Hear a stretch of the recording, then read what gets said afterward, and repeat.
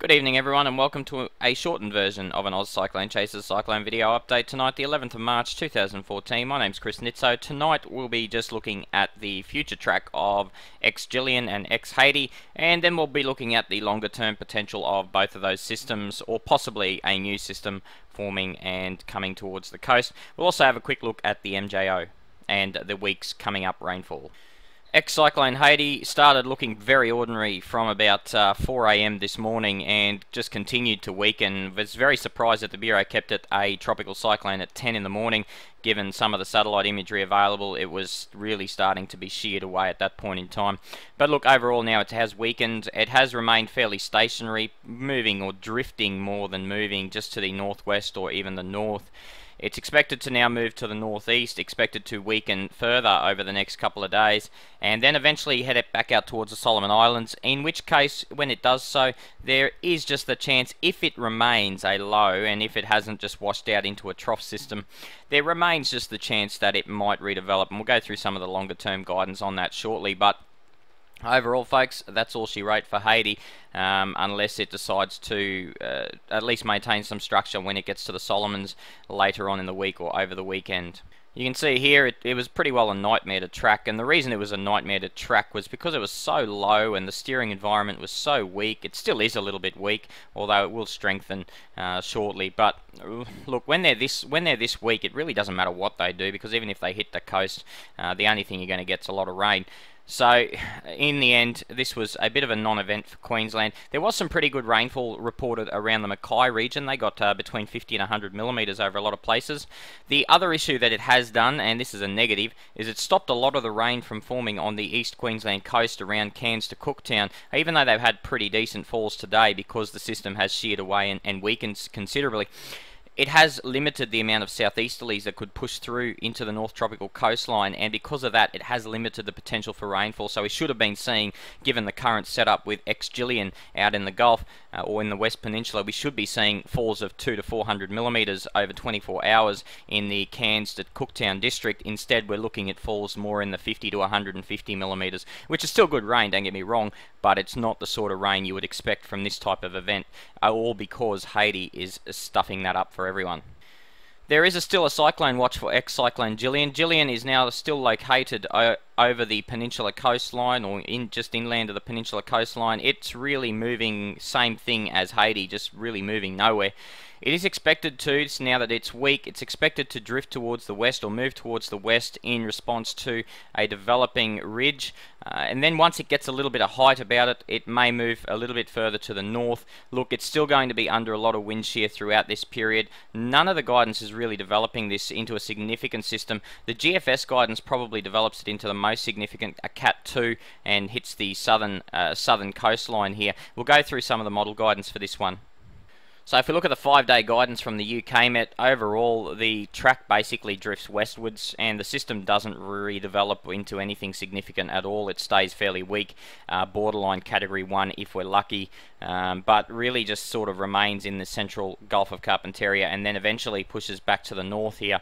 In which case we do see potential increasing in about a week's time, if it remains over the Arafura Sea, that it could just form into something a bit more significant in the longer term. But same thing as Hadi, it really needs to maintain at least some semblance of a low pressure system and not just wash out as part of the monsoon trough if it's going to do that. The Canadian model all over the shop, but overall the Canadian model is tipping now a westerly motion. Last night it was tipping all sorts of motions, all the way from PNG all the way to southeast Queensland. At least today it's showing you something that resembles a reasonable track confidence in the forecast. Sorry, a reasonable forecast confidence in the track.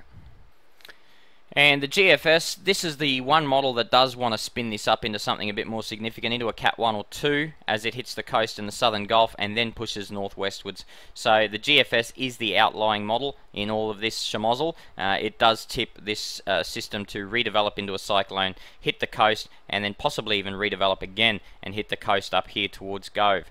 But that, as I said, is an outlying model solution. So if we look at the European track forecast, we see the system right here, and we see that the system will drift towards the west over the next few hours and should be lying by tomorrow morning out here over the Gulf, starting to produce gales to its south. Remember, the reason it's pushing west is because it's located over the top of or north of a subtropical ridge. So we're getting these southeasterly winds that are going to try and push the system in a westerly direction in the lower to mid levels, and so that's why the system's pushing west. Also what that does though is it causes an increase in the pressure gradient here, and that's why we see those gale force, that orange level, which is 28 to 35 knot winds to its south, but not so much to its north. And if we continue on that track as we head to Wednesday night, we see the system does not deepen significantly, and if we have a look why that could be, we have a look at wind shear values in the region at that time.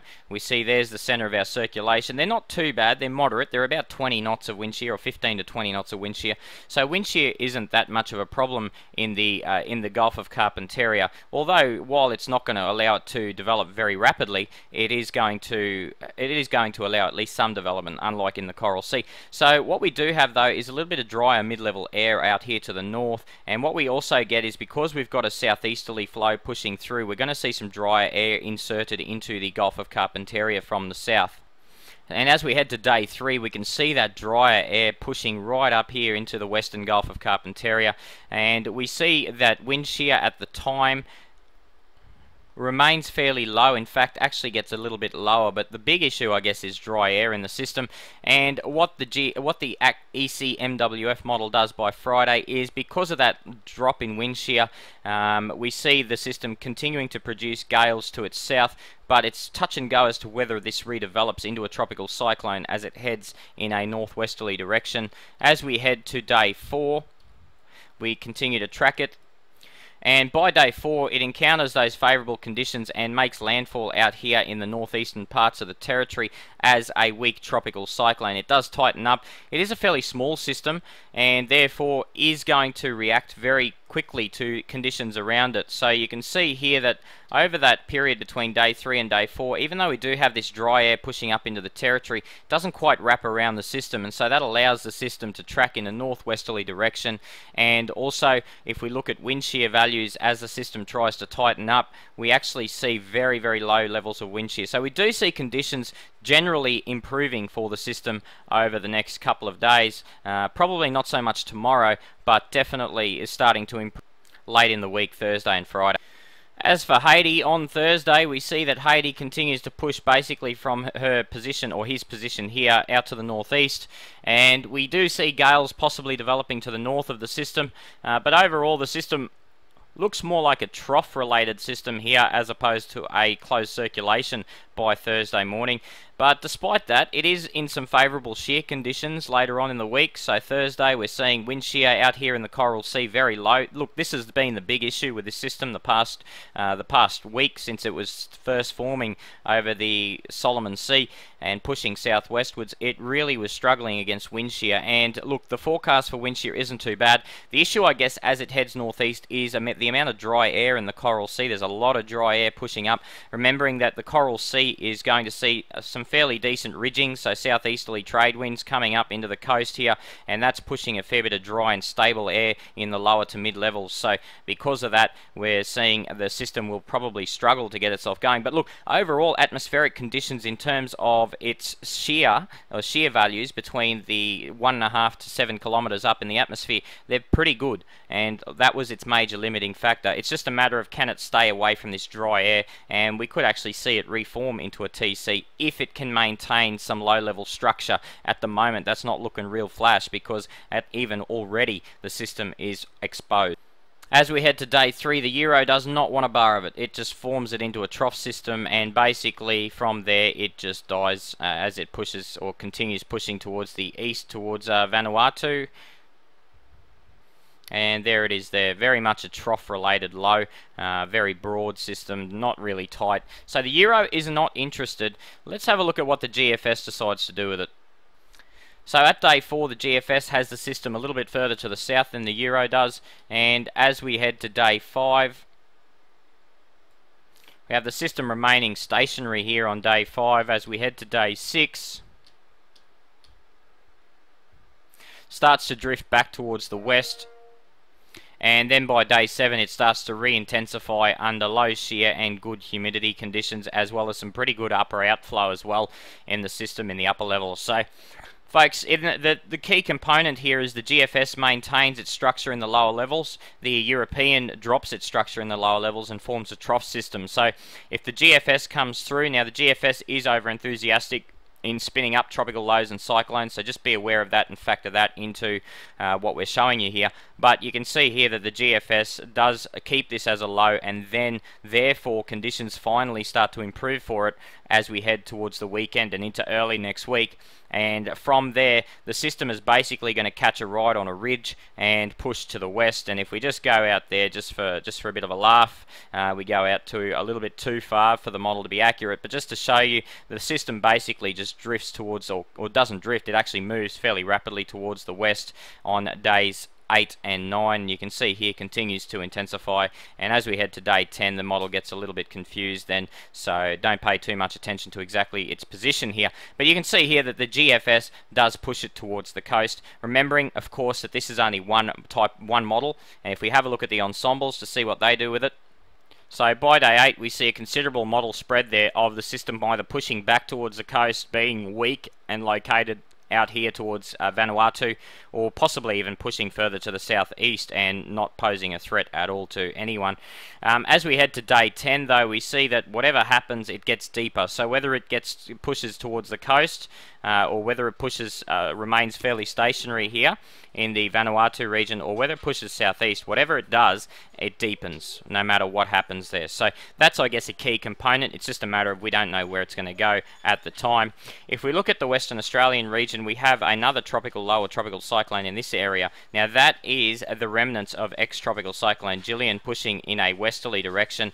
Now at that point in time we expect a fairly strong ridge around the centre part of Australia and the western part of Australia, so that strong ridge possibly will extend as far west as this region here. So really the component of movement will either be from there to there. Now that is a dramatic difference, because if we get this component of movement, obviously we're starting to talk the potential of a landfall in Western Australia. If we get this component of movement, it's going to pass harmlessly way out here to the west. So there's a fairly large error here in the potential movement by about day 9 or 10 if a system develops out here. Now conditions aren't going to be too favourable. They're going to be okay, but they're not going to be something that we can look ahead 10 days ahead and go, yep, we're definitely going to see a cyclone there.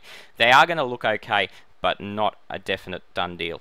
As we head to day 8 on the Euro, we can see the Euro, similar sort of area here. It's developing something out here in the Southeast Indian Ocean, and it's also developing something out here in the Vanuatu region or Fiji region. Day 9 we start to see an increase in variability here and all the way out to here. So we do see a general westerly movement there on day 9 in the European ensemble as well.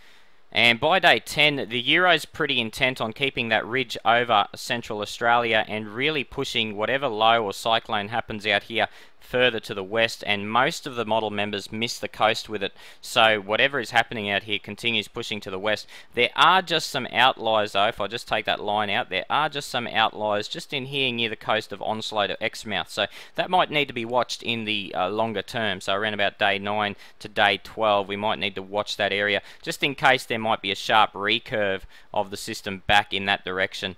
Over the eastern part of the continent we continue to see a track generally to the west of the tropical low or cyclone that might be located in this area. It's just a matter of, by this stage, it's already around about 20 degrees south, and it's very difficult for a system this late in the season to push west from 20 degrees south for over 1,000 or 2,000 k's.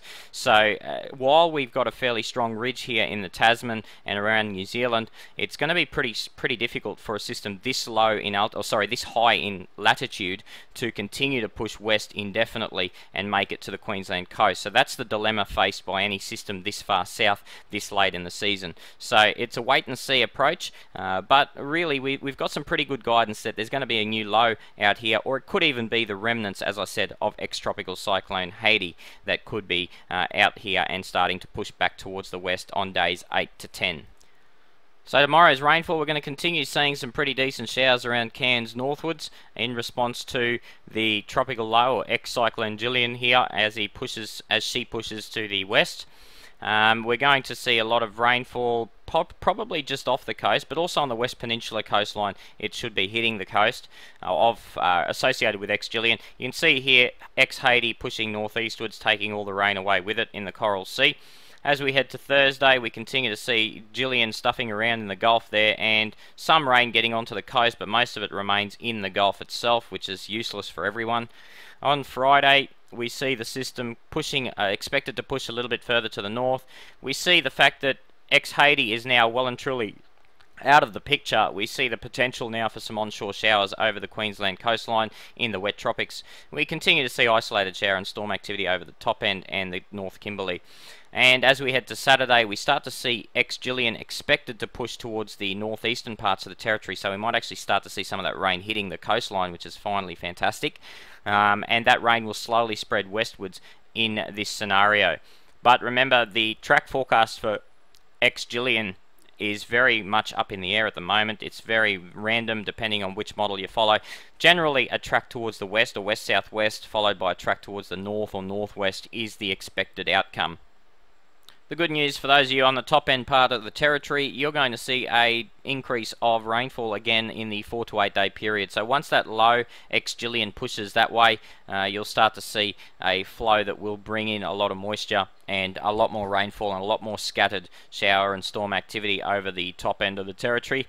The top of the Cape should continue to see some pretty decent rainfall falling there in the monsoon trough, and most of Queensland remains dry. Most of Northern Territory outside the top end remains dry, and we could be seeing an increase in shower and storm activity over the Gascoyne region and parts of the Kimberley in that 4 to 8 day period as well.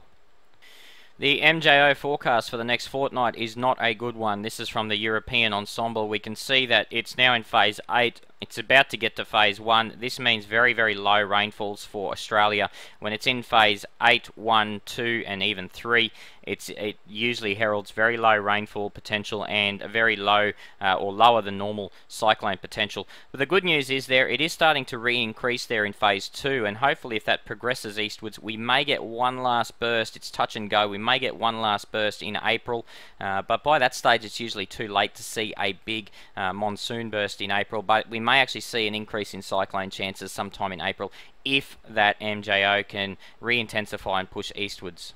Looking at some other tropical waves, because the MJO isn't the only factor when it comes to the development of convective activity during our wet season. The Kelvin wave is another thing that we monitor, and if we look at the Kelvin wave coming across the Indian Ocean right in here in day 2, it's starting to push towards the southeast Indian Ocean.